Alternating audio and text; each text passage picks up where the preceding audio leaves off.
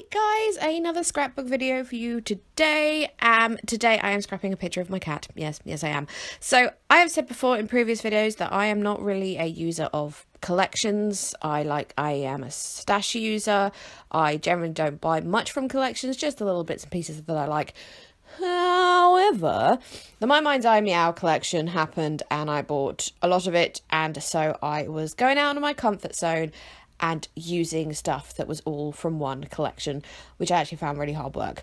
And I will confess now, I did not succeed in my little goal of using only from one collection. I used something from Doodlebug as well, so oops, but oh well. So anyway, I picked out a couple of the papers from the 6x6 pad to use as like the background for the picture itself.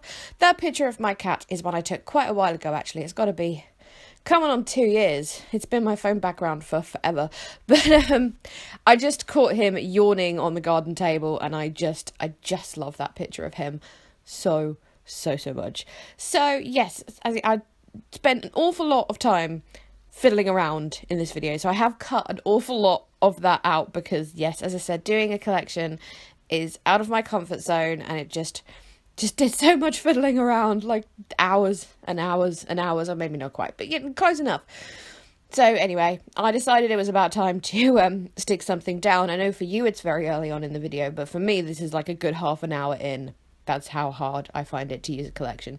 But yes, so that pattern there, the colours aren't really my thing, but they do work with the collection as they're supposed to do. And then I put the Meow one down because even though he's actually yawning in that photo, it also can look like he's going meow. So that's why I chose the Meow one. And then I went through the journal cards that come with the collection to find a couple that I thought would go nicely. So I chose that fun sort of scattered polka dot type effect one, and I chose that one as well. The Life is Perfect. I'm not going to purr for you. That would be weird.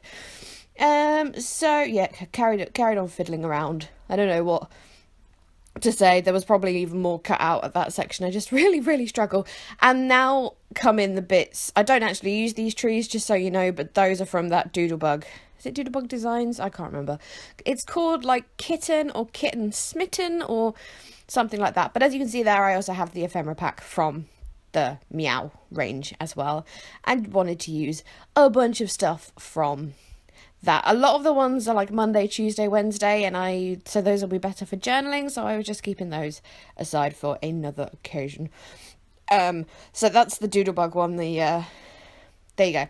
Yes, the kitten one anyway, sorry. And there you go, that's where I got my title from, the Cat-titude, because I think the picture as well reflects a little bit of Cat-titude. I think I was trying to call him in or something, and he was just like, yeah, I don't want to. So yes, Cat-titude. Plus, my cat is the epitome of Cat-titude. He has got a serious attitude problem. But yes, so I think at this point I finally decided to stick some stuff down. I mean, I had stuck down the 6x6s, but you know what I mean, yeah, with ephemera and whatnot. So yes, I don't know how much I've cut out. I'm not sure. I edited, I can't say that word in the past couple of videos. I just can't say the word edited. Oh, there, I did it. So I'm not sure how much I've cut out. So if there's lots and lots of me sticking, then yeah, I'm sorry. Sorry about that. You see me using my beloved Pritt stick, which I will defend until the very end. There is a child crying out in the neighbour's garden, so I apologise if you hear that. It is a bank holiday today, and they are having a barbecue, and the smell is actually killing me a little bit because they are from an Eastern European country and they cook the most delicious foods, and the smell is just but yeah, let's go back to the scrapbook spread and the thing that we're actually talking about right now. So yes, putting down my title with some Pritt stick. Hey Pritt stick haters, to you. I don't know why I'm so defensive over Pritt stick. It's an obsession of mine. Is that all my ephemera down by this point? I really hope it is. Oh, apparently it's not. I'm going back in. Oh dear, what am I looking for? Oh, I thought maybe I should have put that black ball of wool down, or yarn for people across the pond. But no, I stuck with the blue. I thought lots of colours would be fun. Oh, no, I'm doing something different. Woohoo! So I am just dabbing some ink around the edges just to give it a an effect, the word of which I've forgotten. Just for funsies, it looks good, okay? I don't have any proper ink blending tools like the Ranger ink ones because I'm cheap. That's the only reason for that. But I use a makeup sponge. You can buy like a pack of 10 for £1 from Poundland, so that's what I use. Makeup sponges gets the job done just fine. I mean, sometimes that you can get like the little angle because they're triangular sponges. I admit they're probably not as good as the proper ink blending tools, but as I said, I'm cheap. So yes, I just did that around various places. Only did it on the left-hand side because of reasons. I'm sure there were some. Something about the picture and the shadow being on the left, and something really clever and really proper scrapbooky like that. Not just because I felt like it, obviously. Like there was a reason, obviously. Anywho, I couldn't find any like embellishment type enamel dotty things that I wanted to use, and then I remembered I had this pack of 3D cat stickers, which are kind of made of the same enamel dot kind of material. So I decided to use those as well because I haven't really used them because I don't use 3D stickers in planning or anything. So yeah, I thought those were kind of a fun thing to use instead of enamel dots. So I dusted a couple of those around.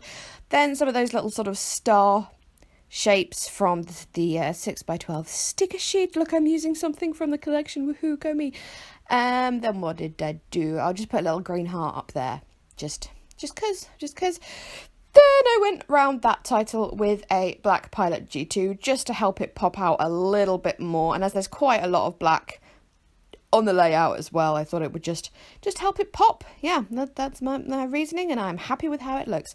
So I sat and I looked at it for a minute, just figuring out what else I needed to do because it needed something. Just something. So where have I gone? I don't know what I'm doing. Oh, I found a little green paw because there's green all up at the top there, but not much bright green down the bottom from that kitten, smitten, whatever it's called, ephemera pack. So, oh, and then I wanted a little black cat face peeking out from that journal card just because I thought it was cute. So, yes, I spent ages and ages and ages and ages figuring out where to put that little green paw. I have actually cut out quite a lot, but yes, you get the idea. Where do I put the green paw? But I decided to put it there with a glue dot, so it would be 3D. So anyway, yes, there it is, my little cat layout. I am quite happy with this, and it was a little bit difficult to use a collection, but I think I just about got away with it. So thanks for watching, everyone, and I will see you in my next video. Bye bye.